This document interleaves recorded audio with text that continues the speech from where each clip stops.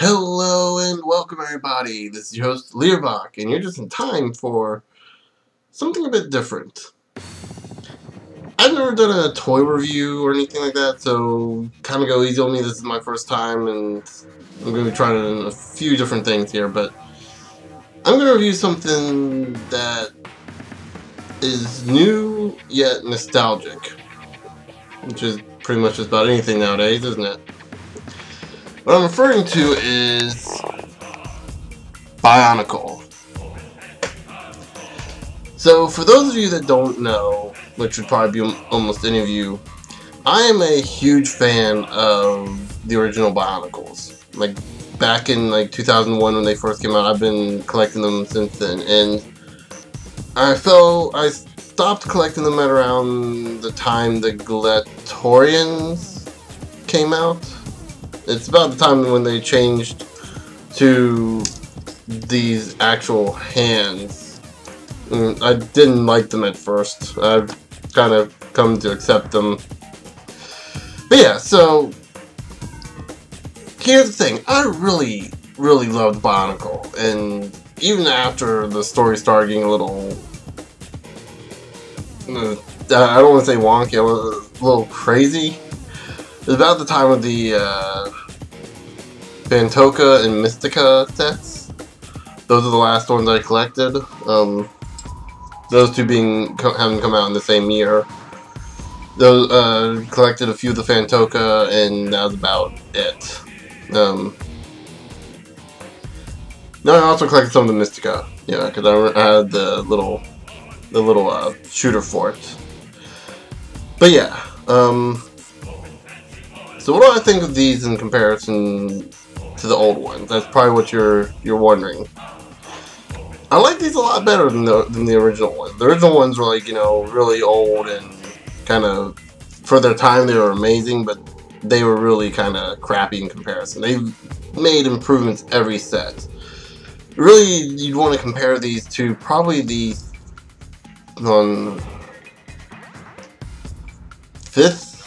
fourth or fifth generation sets is when they started using a universal system, kind of similar to what they're using here, only this one's a bit different. In fact, I should have something. There you go. The original system used this kind of thing. You can kind of see how it works. Arm and leg, lower arm or leg. Then you had hands. Though this is a special piece that you get the idea. Here we go. This right here in my hands. This is what they use for the hands. So yeah, instead for the Bionicle line, they use, just pop Tahu's arm off here. They use this, which is kind of the same thing. If we pop the armor off, you can kind of note it's almost exactly the same thing. You got upper arm and lower leg, upper arm and leg pieces, lower arm and leg pieces, and then what you'd use for the hands. The only difference being is that what you'd use for the hands originally could also be used to put feet together. Also, the biggest difference here is you notice these have some very peculiar ball joints, primarily because there you go. Had to look back at Tahu to see how it hooked up. You can hook up armor, because every armor has a little ball joint holder. So you just kind of hook that up, peg it into place, and you got an armored, well in this case an armored arm and an armored Toa. Also, I really like the new weapons. They're pretty awesome compared to the old ones, and the old ones were pretty good. They've held up pretty well, for the most part. Really, if you want to compare these to their original counterparts, you want to look at something like I guess their last counterparts would be the Mystica or Fantoka sets, which when they first came out, I didn't even know they were using the original Toas, because at that point they were using they had 3 generations of Toas. They had the originals, and they had the ones that came before, and then they have the ones that came after. And I never remembered the names of the others. I just remember the names of the first 3. So yeah, or the first 6, I should say. I got these ones in particular because these are the best looking ones I thought at the time looked the best. And I've got to say one thing about this. If you look at one of the original pictures of the Toas, which should be appearing on the screen here, if not, sorry. All the Toas looked the same. They used the same exact parts. The only difference is that Onua and Pohatu were shaped slightly differently. I think Onua actually had extra pieces in him to allow his head to be to poke lower and out than everyone else's. Like, he kind of looked like he was hunched over a little. Pohatu's body was flipped upside down because of the way his gimmick worked. Every one of the Toas had a gear gimmick. They had these gears in their arms that when you twisted the back of them, their arm would go up and down, kind of like what you see with these. Except the big difference is, of course, Paka, just performance issues.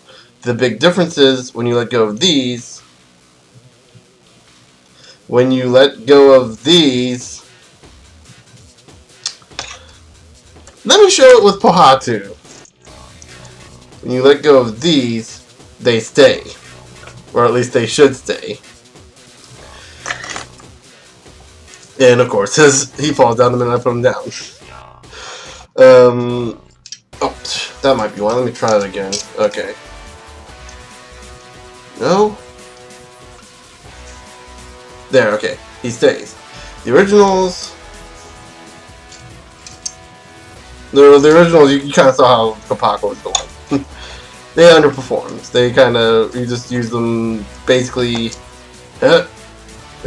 yeah, they couldn't stay... They couldn't keep their pose like these could. Like these can. Or... mostly can. Kapaka's a little harder to show off here. Some of them even had,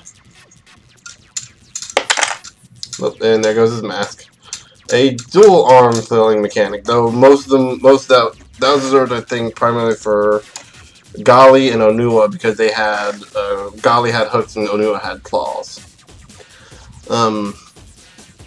Everyone else just had a single gear. And every one of the bodies there were the same. So, you know, he built one, he built them all. Even when they moved on to Toa Nuva, it was the same thing as the original bodies, just they had armor. And new equipment. Like, everyone pretty much was dual wielding at that point, so both arms functioned in this way, pretty much. Actually, let me pull his arms out a little more, maybe that's the problem. So, yeah. So, all the Toas were pretty much the same. And that's kind of how it was. Like, all the Toas were designed the same. You built one, you built them all. And this kind of persisted throughout the entirety of the series. Paka, you're not doing any good right now. Those... crap. Comatorans, I guess it'd be. That doesn't really make any sense for anyone now, does it? Because I don't think they ever describe... because I think these are the first guys that were never... They never state whether or not these guys were Matorans or not, which for those of you who never... Those of you hearing me about all this stuff, Matorans are basically like the basic villagers, like the little dudes that the Toas protected. Toas were guardians. Matorans were little dudes like about up to here on the Toa. And that's going by the original looks. The original looks are like about half the size of... Actually, about half the size of Pohatu here, and Pohatu's the smallest of the three. Actually, I think he might be the smallest of the Toas in general. Which is kind of a little odd. But yeah, he's also the simplest one to build. He's the one that used the most basic building stuff. It's also why I'm glad I bought him first, because it kind of helps ease you into the others. Like so far with these three, and I've seen with I know for a fact Onua, very different builds from each other. Like they use the same body, but like the way they're constructed is slightly different. Like for example, like I said, Pohatu is a very basic build. You know, legs, body, and just with all others, I'm gonna have to pop his. Gonna have to take his cape off. The cape on Pohatu, by the way, is not in the box. So if you were thinking, oh, that's the one thing that makes him unique, no. You're getting basically just this minus the 2 spikes here, because those are extra. Oh, you might get those. These are like extra leftovers that are in the box. So you might get them, or you might get some extra, you know, connectors. But yeah, the one thing that's similar, that's shared between each of the Toas is this. This is where the gear system works. You see these little 4-axis pieces here. This one's the one you hold to turn. It turns them, and that's what makes it move. Then you also have this piece here that acts as a connector for arms that aren't controlled by the gear. I'm glad to see that make a return. That's been gone since the 3rd generation of Toa. Since the Voya Nui, which I think would be the 5th series. Because all the others had like this interesting little gimmick all beforehand, and then they just kind of, it's all gone. It's all gone now. So yeah, like I said, Pohatu is the kind of the basic guy, you know, the basics of them all. Then I got Tahu. Now you may note that Tahu is quite a big guy. Standing next to Pohatu, yeah, it kind of makes Pohatu look like one of the villagers in comparison, doesn't he? Heck, his swords probably make him look like that. Poor little Pohatu. He's the Edward Elric of the group. That's a Full Metal Alchemist joke for those of you who don't watch Full Metal Alchemist, and you should. In fact, you know, skip the first series, just go straight to Brotherhood. So anyway, here we go. We have Pohatu. Like I said, he's pretty big. You're probably wondering, well, how is that so? Well, new to this, at least new to me anyway, are these little kind of extender bricks, or extender pegs. You hook them up to one of the, like say, in this case, you hook it up to the leg piece, and you get a little bit of an extension. This is also on the feet, you can very clearly see here. And if I wanted to, I could probably pop this off. I'm so terrified I'm going to break those things. So many of my old ones have, like, the joints up here are just broken. But these, oddly enough, are a lot stronger. Because I kick it up like that. Or you could just take it off altogether and just have a simple leg. Which, for Tahu, just kind of doesn't work because of the pieces they use. They use several chest pieces here. They would be chest pieces on the old Hero Factory stuff, which I bought one. I bought this guy because I thought he was pretty cool and I wanted to see what Hero Factory was all about, and I was not disappointed. He's missing a few pieces because they're on Kapaka. Also, these pieces are supposed to be ice blue like that, except I switched them out with Kapakas. Yeah.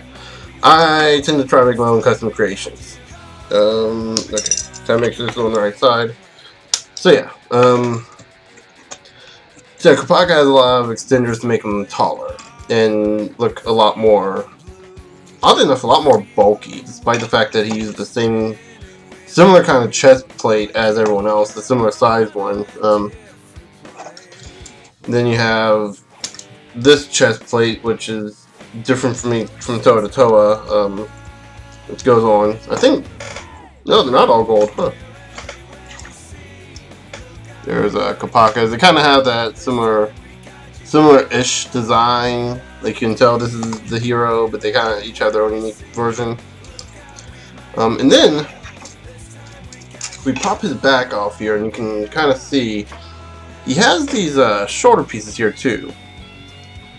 These are unique to Tahu. Also, so are these back wing blades here. They're actually, I think, supposed to be separate blades for when he turns his blades into surfboard mode. Because one of Tahu's hobbies, when he's not saving the world, is lava surfing. This I love because this is very reminiscent of the original Tahu Nuva toy, when he had the two blades that you could hook together the same way. Only I don't think they were nearly as good back then, but, you know, they made it work somehow. So you'd hook it up,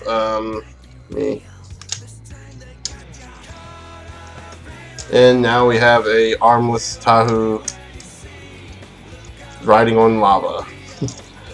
The one complaint if I had any is when you pull them out, the pegs stay in the feet. That actually reminds me of one thing I need to go back and show off what I did with Pahatu. His blades.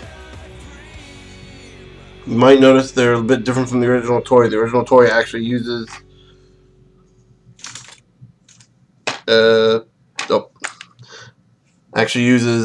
these black connector pieces, because the black connector piece is the only thing that allows it the friction held design of these boomerang blades.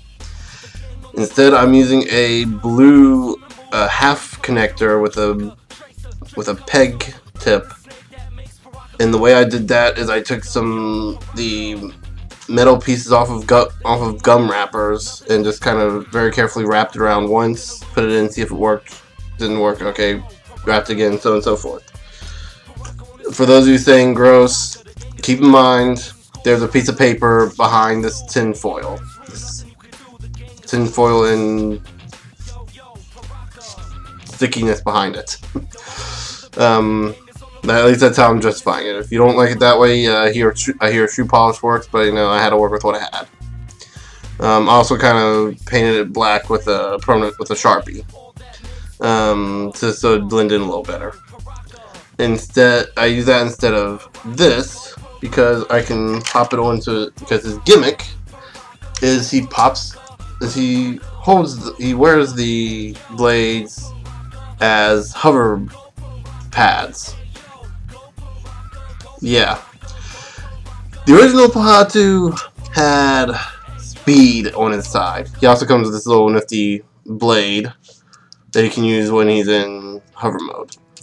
But the original Pahatu is all about speed and swiftness. In fact, his gimmick was, you know, he kicks things. Yeah, he actually came with a little rock ball. They used to play Kohli matches. Kohli. It's kind of like soccer, but that's kind of all they go into. It's kind of like soccer. But except they use rocks instead of actual soccer balls. But that's okay because they're all machines. Or like some sort of living organic machine life. Kind of a little confusing now that I think about it.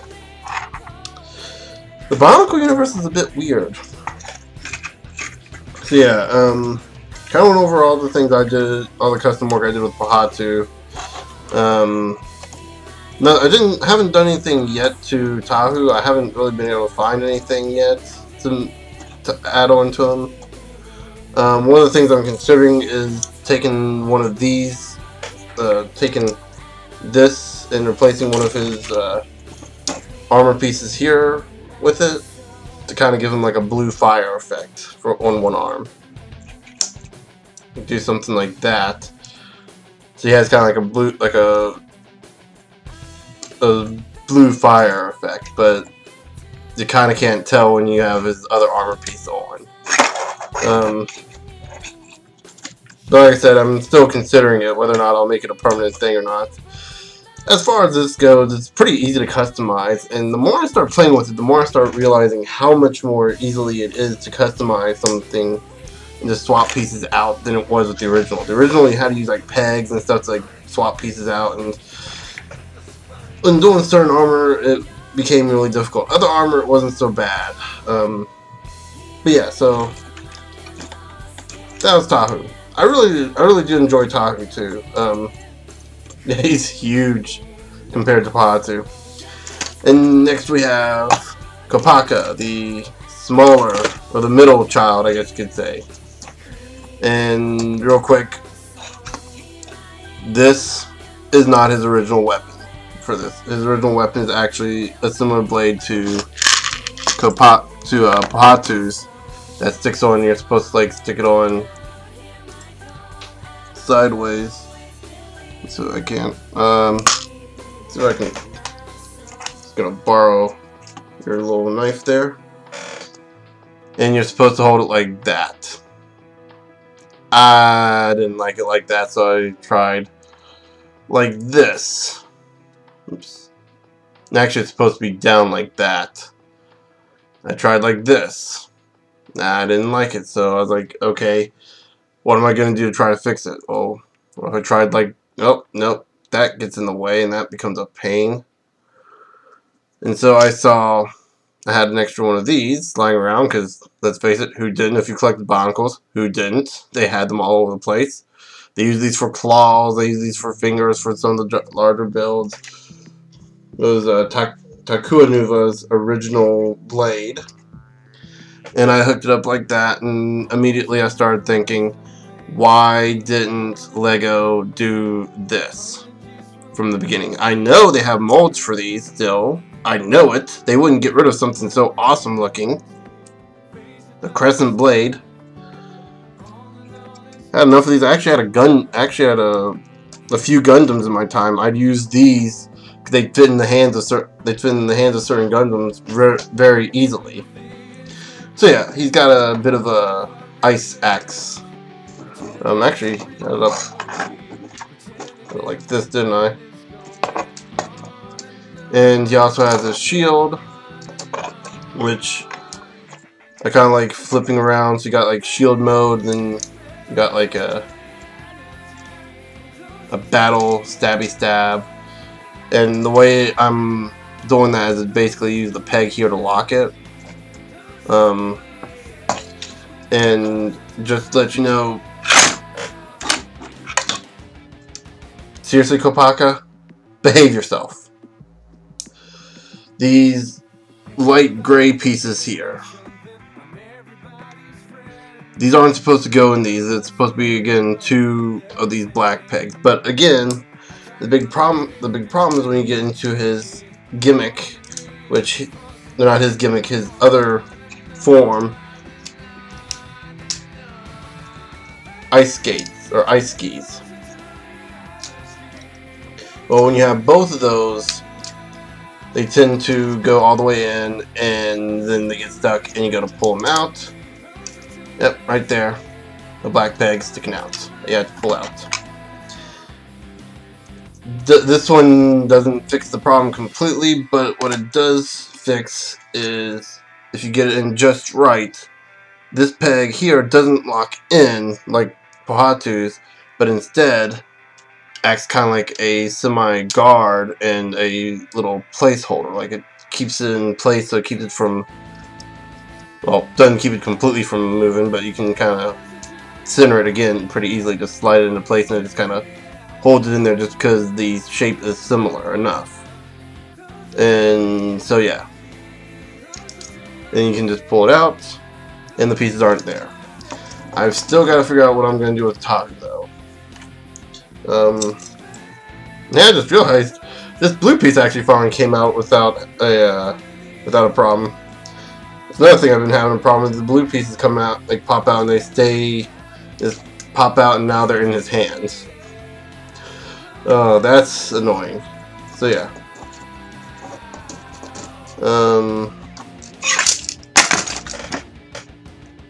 That screeching noise that his feet made. Scraping against the table.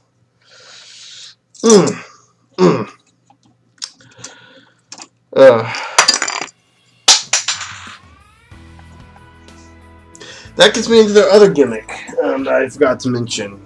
And actually, now would be a good time to mention. One thing you may have noticed is these guys wear masks. A thing that I believe persisted even through Hero Factory. Though with Hero Factory, they were using the more traditional designs of a peg in the mouth or a peg on the mask. Right here you can see the Frost Beast goes into the mouth. Mouth has a hole. You insert peg. This started happening at the third series of Toa. This is the second generation, or actually I guess you could say the prequel generation, when they had the original Toas that no one knew about until that point. Yeah, kind of shows they kind of flew by the seat of their pants series, and that's part of the thing that made it good. They kind of flew by the seat of their pants. But anyway, yeah. So they started doing that with the Toas, ixnaying the easy gimmick of, you know, combat, hit the mask, see who can knock the mask off first. They kind of ixnayed that gimmick, and they also ixnayed the mask collecting gimmick, which was that one was a fun gimmick. Like you collect different colored masks. Like you open up these little packs and get different masks. And would you get a golden mask? That was one of the things. And actually, I should probably let you know, each one of these do come with a golden variant of their mask. But yeah, anyway, so let me just pop off Kopaka's head here since he wants to be a good example. I feel like TJ Omega whenever I'm talking to my toys. So right here you have a pretty interesting gimmick here. This I think is a pretty cool thing. So you have the head core here. Nothing new. They drastically changed it a lot. But yeah, so you have the head core here, and you have the axle that goes in to lock it into place. Now this is one of the original toys. It would stop it at that. But here you see we have these little peg hole looking things for where the heads go, and you got these little pegs extruding from the mask, which seems like a perfect spot to set them in. And as is, they're pretty sturdy, you know. They don't come off easily, unless you hit the back of the back of this brain stem. Then they go flying off. Or not. They seem to have some... Haha! I wanted to prove that I could catch that on camera. They seem to have some connection. I probably took the worst Toa for that. All white on the camera. Yeah, it's like winter all over again. Winter is coming. Yeah, that's kind of... Show us off with Pohatu.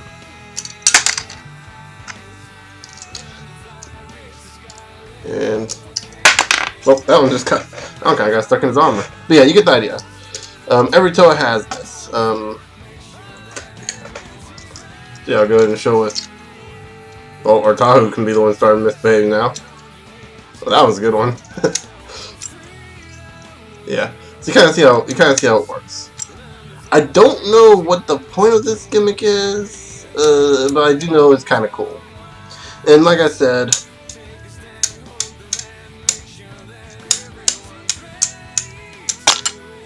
Anything but a back shot, pretty much a good shot.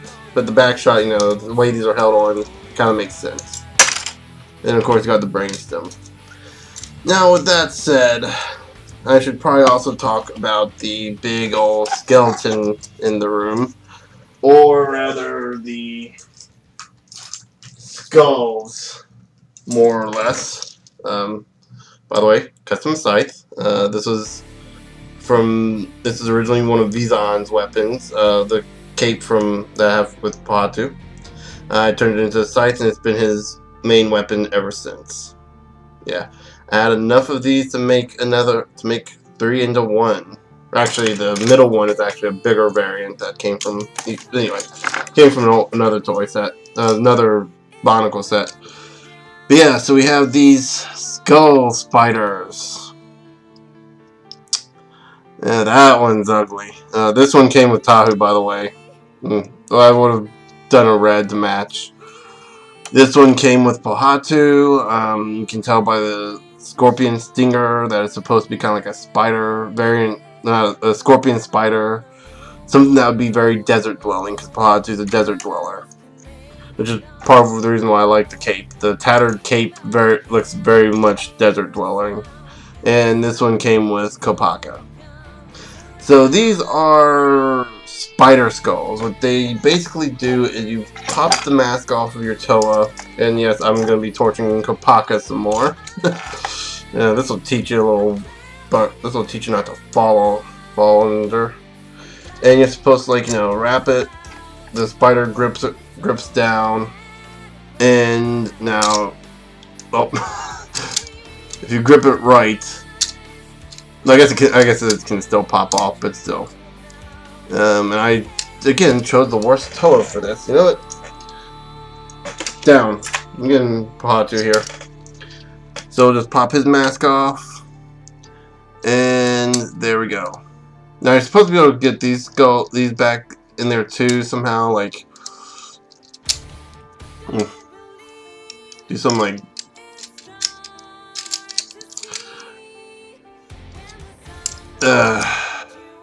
yeah, the armor kind of gets in the way.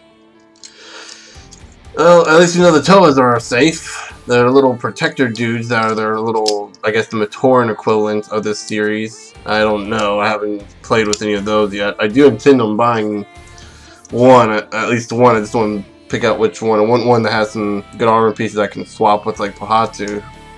Particularly with his arm, because Pohatu is the only Toa I've seen so far with a pure crystal arm. Which, by the way, they stole my idea. I have a character that has a crystal arm. I know, original, right? Actually, the character actually started as a Lego character. I designed him from a Bionicle set. He is actually the original Learvok. Yes, my namesake is a Lego toy that I made. And so yeah, you got the head here, and then yeah, I honestly don't know what the story is. I've been trying to find out the story behind these spider things, but all I've got to say is so far I'm not too impressed with them. I'm kind of glad they come with the series, because there's no other way that you get them to buy those little things. So yeah.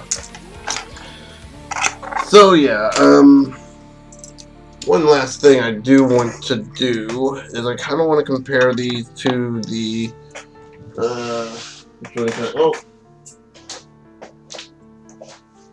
I guess I would compare them to Vizon, because he's the only one I have that's still in one piece. That's not a custom character. And yeah, oh, he's been customized, but not so much that he's a completely different character at this point. He's just got wings and yeah, wings and a little shield plate back here. But yeah, this is basically the original mock-up. Next to Tahu, which they're about the same size if you count the extra distance from the mask. Yeah, the little gray here is a little silver here, some botched customization job. See, this is light gimmick still. Oh, yeah, his eyes still light up. Yes, that was one of the things I liked about the proc, is they had the little light up eye gimmick. So this one is really hard to do because of the way of where it's positioned in the back here. Yeah, the Parakas, I believe, were the first to start using the brainstem, the light piping brainstems. All the others they had like more compressed, and like you popped it in, you just couldn't pop it out. But yeah, here he is next to Pohatu, so about the same size again, and finally Kopaka, about the same size. Obviously Pohatu being the smallest, but yeah. So just kind of do a back and back. Tahu is a bit bigger, I believe. I'm looking at the brainstem back here. Let me move that. There we go. Looking at the brainstem back here, and Tahu is just above. If you were to compare these to the original Toa and Toa Nuva, there would be no comparison again. Like I said, they'd be like up to here. I think I've seen in some videos. In some videos, I think I've seen them in... or one video, I should say, I've seen them, and I think it was right about here. So, right here, or something. They've gotten quite a bit bigger, and they've got, like I said, gotten quite a bit better with this new, what, I guess, this universal joint system. I'm excited to see what the others are like, and I'm kind of excited to see where else they can go with this. Because I'm looking at 3 very unique, very different figures, and I'm very happy with all 3 of them so far. And I'm looking at the others, thinking of buying them at a later date when I can, and I'm definitely going to do that. I think I'm definitely going to try and do that, because these are the we're talking about the original 6 Toas here.